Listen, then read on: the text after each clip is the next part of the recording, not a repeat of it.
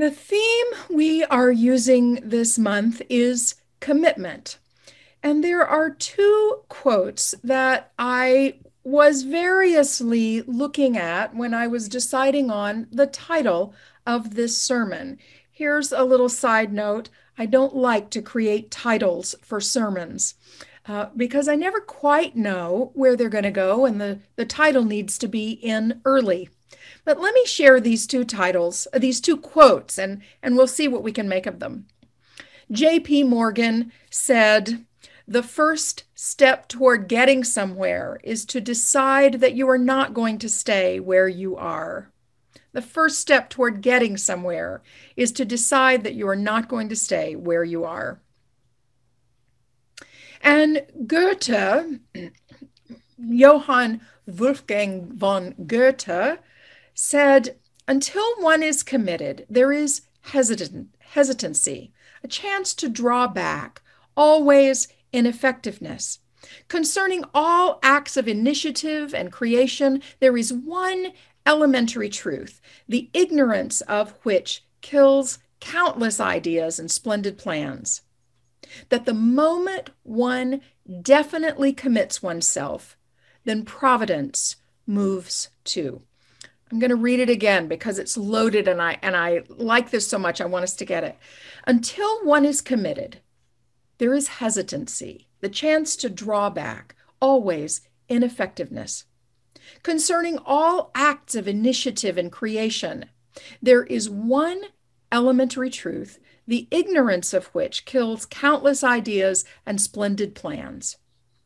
That the moment one definitely commits oneself, then providence moves too.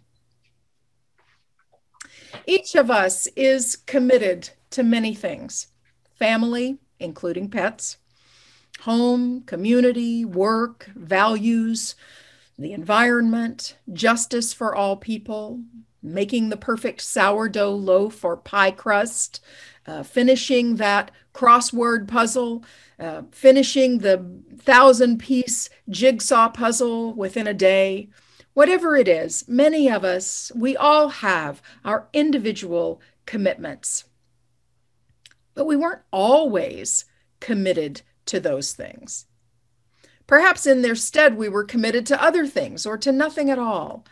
You might think of the times in your life that you made a decision, made a commitment that landed in your life in such a way that your life made a turn. When the earth shifted ever so slightly and you knew that things would be different from here on out. Perhaps the commitment you made was set in your own lap. It wasn't one that you would have sought out for yourself, but a situation was presented to you, and then you had a choice. Would you commit to owning that, or would you go in a different direction? Many of us have better choices than other people. Many of us understand our privilege to be one of having had good choices. But surely we all have choices in our lives. And if I don't make a choice wholeheartedly, as Goethe says, there's always ineffectiveness. When he says that when we do make a commitment, then all sorts of other things come into our path, things we could never have imagined. I can see that too. He says providence moves. For people of Goethe's age, providence meant God. I wonder for me how that means I see possibilities open up once I am committed to something. I'm not sure that God put something in my path for me to choose, but I see possibilities perhaps that were there all along. A commitment is a pledge, an obligation, an assurance that we will show up for something: a family, a pet, a puzzle, a value, a creed. There's a phrase that's being spoken quite a lot uh, in our vernacular these days. I actually wonder if this may be the dictionary word of the year, inflection point. We hear this in our political life quite a lot. Our current president says we are at an inflection point. I didn't know what that meant. I could kind of suss it out. I could discern it, but I kept hearing the word inflection and missing the word point. Inflection, like the pitch or tone of voice, right? I understand speaking and inflection. But I've recently learned that this usage comes from math, it comes from mathematics. The point on a curve at which the curvature changes from convex to concave. It's the point on a curve when the direction of the curve changes, right? It's a moment of dramatic change in a life, in a country, in a movement. I heard Reverend David Breeden, the senior minister at First Unitarian Society, preach a really excellent sermon this week, and I was inspired by what he was saying about liberal religion, that where we find ourselves, liberal religion, and how it can help us understand the inflection points in our own lives, both help to buttress where we are and to help us move forward. He asks, what do we find when the fog is blown away? David says, I think religion is about three things: saving yourself, saving each other, and saving the world. What makes Unitarian Universalism unique among the world's religious traditions is how our Universalist and Unitarian ancestors went about doing those three things: saving ourselves, saving each other, and saving the world. Our minister theologian who shaped Unitarian Universalist theology, one of which was James Luther Adams. Adams wrote what remains the clearest articulation of Unitarian Universalism and liberal Protestantism in general in 5 smooth stones. Now, those of you who are biblically versed may recognize that 5 smooth stones were the stones that David organized in his slingshot to slay Goliath from the story in 1 Samuel. James Luther Adams talked about the 5 smooth stones of Unitarian Universalism, of religious liberalism. Religious liberalism depends on the principle that revelation is continuous.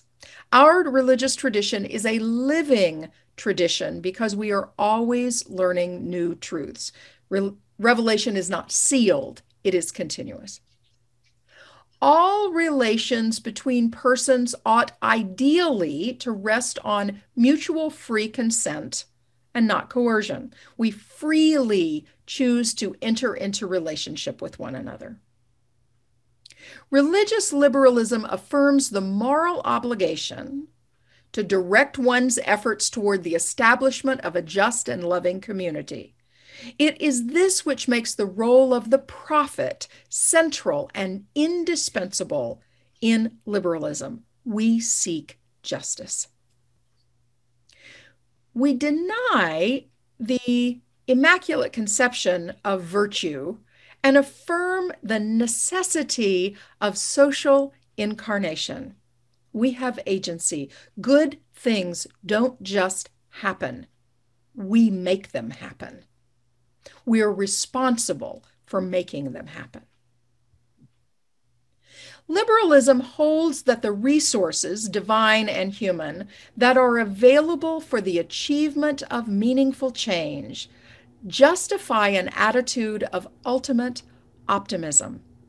We have hope. So those again are revelation is continuous. Relationships ought to rest on free and mutual consent. We need to work together for a just and loving community. We have a commitment to express our faith in society. and we live in hope. David continues, these 5 points come closest, I think, to a concise and challenging articulation of what liberal religion or at least it aspires to be. That we have this set of ideals that we are committed to. We belong to these ideals, and they belong to us, and they help create this community that we are together. We are committed to them, and they are what help us make a difference in our own lives, in the lives of each other, and the lives of the world. There's so many things to say about commitment, but this is the story of commitment that I want to tell today. A decision of people not to stay in the same place, but to make a difference. People who decided that they were fully in, they were all in, they were so committed, and then so many things changed to help make their commitment be realized. 56 years ago today, March 7th, 1965, some 600 voting rights activists began their 50-mile march to Montgomery by crossing the Edmund Pettus Bridge in Selma. They were commemorating the murder by police of an unarmed man named Jimmy Lee Jackson, who was protecting his mother during a peaceful voting rights march. We now know that the end of the beginning of the Selma to Montgomery march as Bloody Sunday, when Alabama state troopers beat, gassed, and charged the marchers on horseback. Among the people hospitalized was John Lewis, who suffered a skull fracture from a nightstick. The nation was horrified by the television coverage of the attack. The Reverend Dr. Martin Luther King called for activists and religious leaders from all over the country to come to Selma to complete the march. At that time, the Unitarian Universalist Association board was meeting in Boston. They recessed their meeting in Boston and reconvened in Selma, the whole UUA board. 2 white Unitarian Universalists were martyred in Selma in the struggle for voting rights. Boston minister James Reeb and Viola Liuzzo, a Unitarian Universalist from Detroit, who answered this call for justice. In this Women's History Month, I want to lift up the story of Miss Liuzzo, a mostly forgotten soldier in the civil rights movement. She was a new Unitarian Universalist. She had been a Catholic. She grew up in Tennessee and West Virginia, and so she was pretty familiar with racism and segregation and the ways that different races were treated, but she had never seen the kind of segregation and racism she met when she moved to Detroit. The mother of 5, she was a former Catholic, but found that she was not hearing the call and the opportunity to justice in her Catholic church. And so she joined the Unitarian Universalist Church. And after Dr. King made his plea for religious people to come, she drove her car from Detroit to Alabama. She used her car to ferry civil rights workers where they needed to go. On the march from Selma to Montgomery, and after Dr. King came, they did continue that march. They did get across the bridge, as you know, and continued, but not everybody walked all 50 miles, right? Some would walk away, and there was some more to pick up, and so she was ferrying people back and forth. On the night of March 25th, 1965, Viola Liuzzo and her black passenger, a teenager named Leroy Moten, were run off the road by a car full of Klansmen, including an FBI informant. And Ms. Liuzzo and Mr. Moten were murdered. Ms. Liuzzo was the only white woman killed in the civil rights movement, and her name and reputation were subsequently dragged through the mud, sullied by the FBI. Her commitment to join the fight for voting rights, the most sacred cornerstone of our democracy, led to her death and also led to the passage of the Voting Rights Act. These murders in Alabama of these two white Unitarian Universalists, Reverend James Reeb in Selma and Viola Liuzzo, so shocked the country. Hear this dynamic, that it was the murder of white people and not the routine murder of black people, that so shocked the country that Lyndon Johnson was able to move through the Voting Rights Act as quickly as he was. It is said that the Barack Obama campaign sent flowers to Miss Liuzzo's family following his election as the 44th president of the United States, recognizing her sacrifice as an integral part of moving the arc of justice, of putting her hands to the arc of justice, the arc of history, and bending it toward justice. I'll say to you that there is a current movement to have the name of the Edmund Pettus Bridge over the Alabama River renamed for John Lewis. Edmund Pettus was a Confederate general and a grand wizard of the Ku Klux Klan. Wouldn't it be something to have it renamed after John Lewis?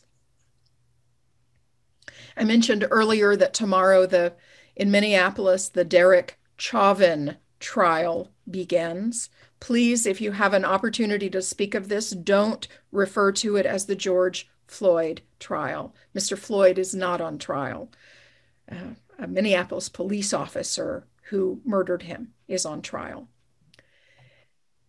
It was a film made by a teenager on the sidewalk that so shocked the nation that we saw the casualness with which a Minneapolis police officer killed an unarmed black man.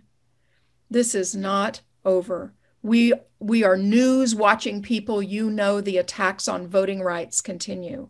And yet we are committed. We are committed to putting the lawn signs out and continuing to talk about it, continuing to talk about fairness and representation. Please do not hear me suggest that we must give up our lives to show that we are fully committed. May not one of us ever again be murdered by white supremacists, whether they wear a uniform or not. And our call, as revelation is continuous, as we are in mutual relationship, as we are called to speak out in justice, as we are called to join together in community, like these new members have done, like we show up each week, but because we are committed to having language, to deepening our commitment, to knowing that our voice makes a difference in the world, makes a difference in our families, makes a difference to our pets, makes a difference in our jobs, makes a difference in our neighborhoods. We show up here because we are stronger together. We get our buckets filled so we can go out into the world and continue being the change, continue rising to be the change that we need. Dr. King said this as he spoke the eulogy for Reverend James Reeb. So in his death, James Reeb says something to each of us, black and white alike, that we must substitute courage for caution. Says to us that we must be concerned not merely with who murdered him, but about the system, the way of life, the philosophy that produced the murder.